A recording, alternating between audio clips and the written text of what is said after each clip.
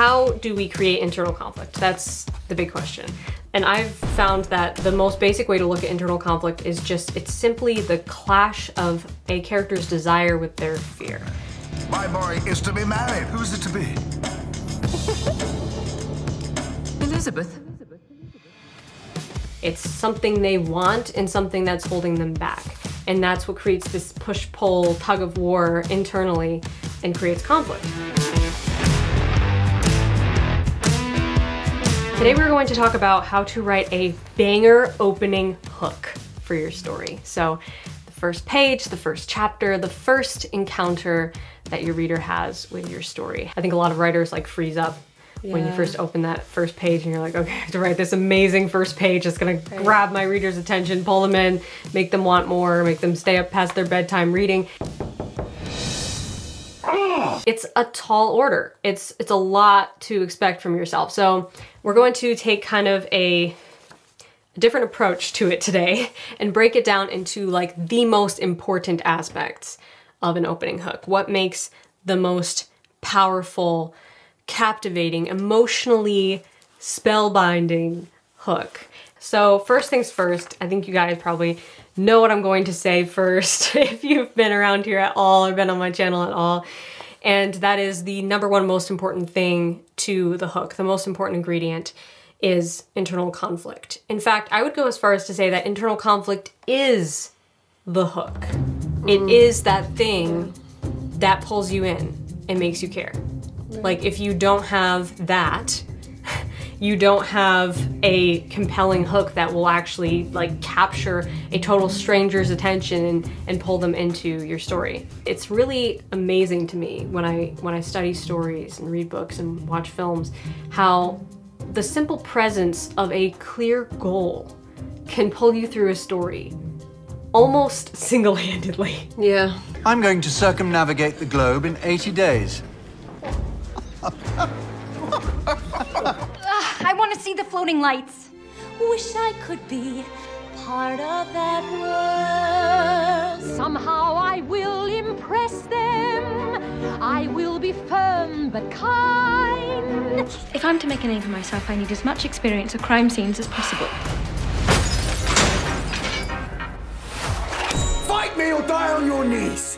When your characters don't have a goal and they seem kind of aimless, it won't hold your reader's attention as much as if your characters have a goal. They have something they're pursuing. In fact, I would recommend like going out and studying some of your favorite movies and TV shows and books and looking for this one aspect. Is there a clear goal? From the outset of the story, is there a clear desire or a want, something that this character is pursuing?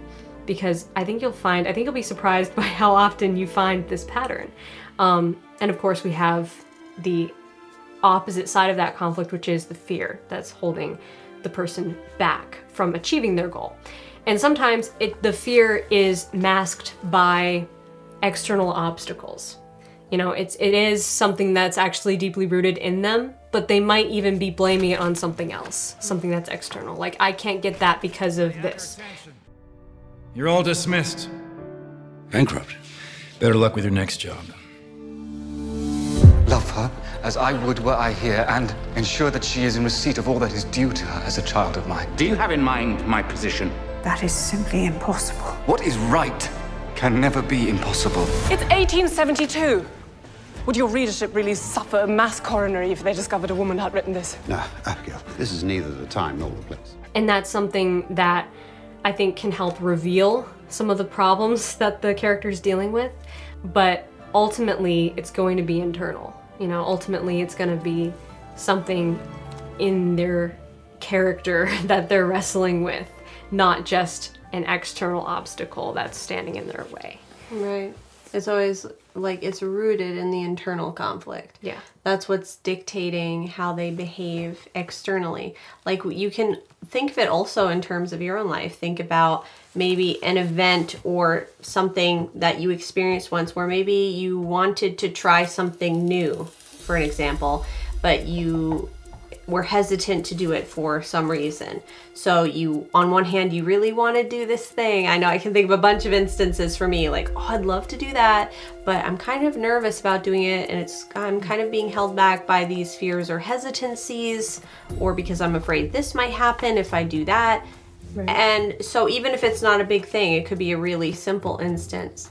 But you can see how that works, how that's constructed, is you know what you want, but you have a fear or hesitancy holding you back from doing that thing. So the number one question I think to ask yourself at this point is like, what is my character's basic desire and basic fear? And how can I kind of take those basic desires and fears and like dig down to the root? And you might not explore the root right out of the gate. It's okay if you wait a little while before really digging into the character's deeper psyche, but having a clear goal is really, really important to reflect upon what the character is struggling with on a deeper level. Bucky, come on, there are men laying down their lives. I got no right to do any less than them. That's what you don't understand. She'll be back. Sooner or later, she'll tire of your life, of having nothing. I'm surprised you haven't changed the name to your own. Miss above the door. That would be a sure way never to have any clients. How does the inciting incident threaten their desires and fuel their fears? That's another thing to sort of start to think about with your hook, because even though we haven't arrived at the inciting incident on page 1, usually, you should be quickly building up to that. Because, like I talk about on my channel a lot, there's this thing about holding the reader's attention that I like to call the 5-minute rule.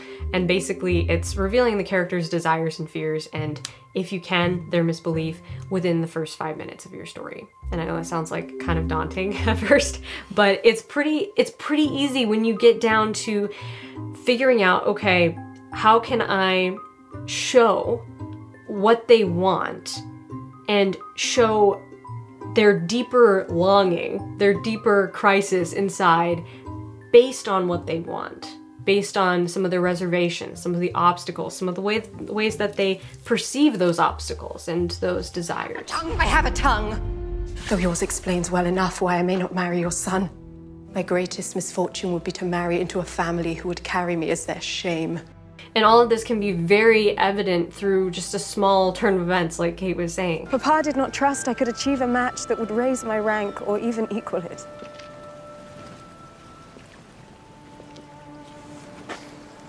You are above reducing yourself for the sake of rank. Kind of an example of this that's immediately springing to mind, because this story has been on my mind so much lately, of course, is my new book, The Otherworld, which is coming out September 19th. I'm so excited to share this book with you guys. The first line of the blurb: Orca Monroe wants only one thing for her 18th birthday, to experience the Otherworld, the mysterious mainland across the sea that her father has forbidden her from visiting. So like, boom, right away in one sentence, I've set up the internal conflict, okay? She wants to experience what she calls the Otherworld, which is just the mainland that she's never been able to visit because she's lived on this island her whole life, and her father has forbidden her from visiting it. Now, as you read deeper into the blurb and the story in chapter 1, you'll find that those obstacles in her path that are preventing her from visiting the Otherworld aren't just based on her father forbidding it, they're also based on her own reservations and fears and misbeliefs of how she thinks her father believes her to be weak or incapable of handling the real world. So there's a lot of different layers to her internal conflict, but basically you could break it down into those two simple things. She wants to see the world, her father's forbidden it, and she's afraid of disappointing her father, and also afraid of this false belief that she's not capable of handling the real world. External events can be the hook, but internal conflict is the punch. Okay, so while an external event could be the hook for your story, like it could set the story in motion, it's important to show the reader why it matters to the characters. So you can think of it as like, the plot is the fist and the internal conflict is the punch, is how I always like to say it.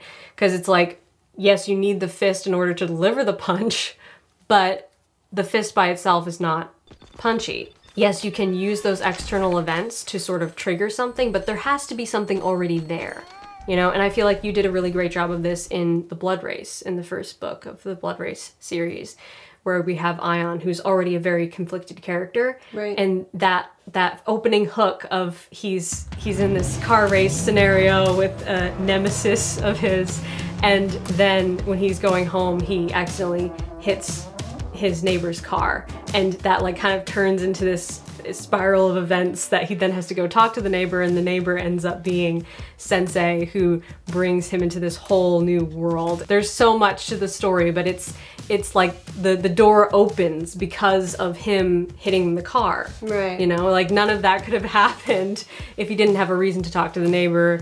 And we get to see a glimpse into how terrified he is of these powers that he feels like he can't control. He feels like his body is working against his will almost. Right. And then it ends with the inciting incident of him hitting Sensei's car. Right. Which brings us into like we're starting down the rabbit hole now. A very small external event that then triggers this bigger door opening. That's exactly what I was saying of like, there's something already there, you know, there's already something at stake, there's already something in play, and then we have the inciting incident that forces them outside their comfort zone. But we've already established the boundaries of the comfort zone, and that's why the inciting incident then matters. It's not just a thing happening to anybody. It's something specifically meaningful because of what this character is already internally dealing with. So ask yourself, how can you use the external events in the beginning of your book to bring the internal conflict to the forefront and to really challenge that internal conflict? And how does this particular conflict shove your character outside their comfort zone? I think it's important to develop characters before you even develop your plot. You know, we should be really getting to know the characters more so than being acquainted with the plot. Because if you develop your characters before you plunge them into the plot, it allows your reader to empathize with them better and to really care about who they are and what they care about and see what matters to them. I promise I will never let anything happen to you, Nemo. And that changes what comes next, because now what comes next matters more to us because we see why it matters to them. I can now put myself in their shoes and feel what they're feeling. Wouldn't you prefer to eat when all the work is done, Ella? Or should I say Cinderella? What motivates your character? That's another question to contemplate. And what experiences in their past have shaped their personality and their fears and their goals? So as you develop your story, ask yourself these questions to ensure that you are creating compelling internal conflict and that you're driving home that punch in your opening hook. What does my protagonist think will bring them true happiness or contentment? How is their fear stopping them from going after it? What is my character's misbelief, and what happened in their past to create this misbelief? How can I show my audience in the first 5 minutes why what's happening matters to my protagonist given their desire, fear, and misbelief? And of course, it will be different for everyone. Some hooks might be backstory, some might be flashbacks to the past, or showing your character growing up, or showing just that pivotal moment in their past, even if it wasn't that long ago, where something changed for them. Their fatal flaw took root, their misbelief took root, and it now has changed the course of their life. So maybe it's something like that, or maybe it's just meeting them in the present day and they are being forced outside their comfort zone in some way. Or maybe it's something that is an external event that sets off a bigger challenge and opens the door to a whole new world of conflict. So lots of different ways to look at that and lots of different ideas to play with. Internal conflict is a central aspect of a story that pits a character's desires against their fears. Okay, that's basically it. It's pretty simple. External conflict can be the hook, but internal conflict is the punch that makes the story truly compelling. It's essential to develop your characters before plunging them into the plot. Comment below and join the discussion because we would love to hear from you guys. We'd love to hear what you thought of this episode and what are some of your favorite examples of an opening hook. That would be something to comment below. Maybe even one of them is my new book, The Otherworld, which I'm a big fan of the opening hook in the first chapter and just this entire book. I'm super, super happy and excited to be sharing it with you guys, and it's coming out this September 19th. Thank you so much for listening, and until next time, stay stoked and rock on.